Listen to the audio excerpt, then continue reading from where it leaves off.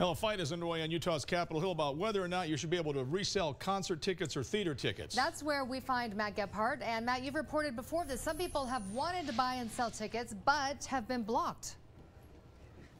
Yeah, that's right, Sean and Mark.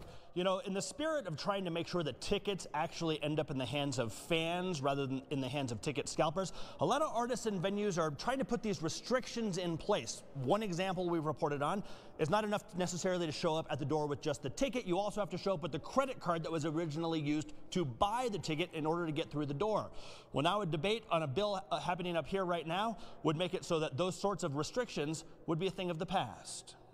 Keep them rolling in on the Z104 app. On Z104, DJs Dave Gunderson and Deb Turbin give away a lot of concert tickets. Let's hear it, Travis. You got 2 tickets. But for every country music fan whose day they're able to make, Dave and Deb hear way more complaints about the tickets that are not there. And that's where the guys on the street corner come in.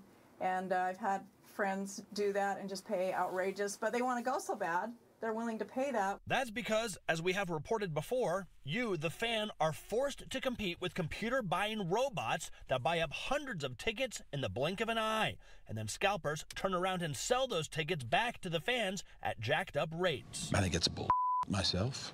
And the fact that that's legal, that's not cool.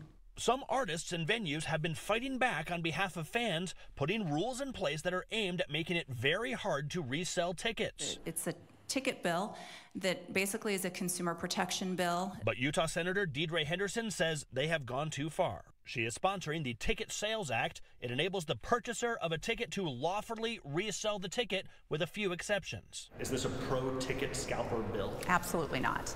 No, in fact, we're still allowing the ticket sellers to restrict the total number of tickets that they'll let someone buy at a time. So there's no restriction on that. It's just a consumer protection bill. If you buy a ticket, it's your ticket, and you can resell it on any ticket platform you want or give it away if you want to.